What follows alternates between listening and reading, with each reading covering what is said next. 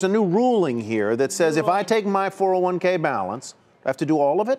If I have 150 in my balance, do I have to roll it all in? Whatever money that you decide that you want to roll over into your pension, what the new ruling is saying from the Pension Benefit Guaranty Corporation is that that money that's rolled over is going to be guaranteed. And that's a big change. A lot of folks want to have a pension if they're able to get one because of the lifetime income guarantee that you are going to get. The fact that you're able to roll this money over from the pension, from the 401k to the pension, will allow you to do that. The other thing that is not going to be subject to is what the normal PBGC guarantee limits are, and that is about $60,000. So a normal pension, the only part that's guaranteed is up to about $60,000. The other thing that is really important is that money that you've rolled over, that 401k money that you've rolled over, that is going to be guaranteed no matter what. So if the pension does fail, you're still going to get that money that you've rolled over from the 401k. So those are some of the pros and some of the reasons why people want to do it. So basically what happens here is I am due a regular pension benefit. Let's say it's $2,000 a month,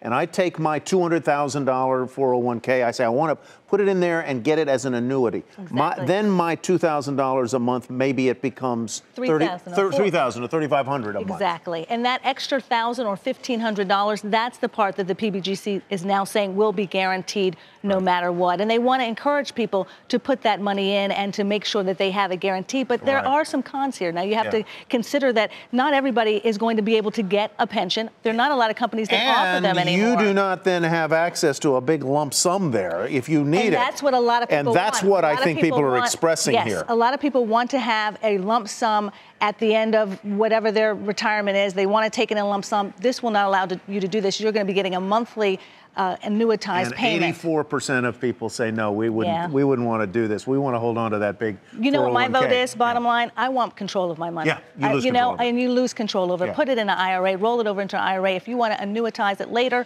put an annuity later, you can do that. All right.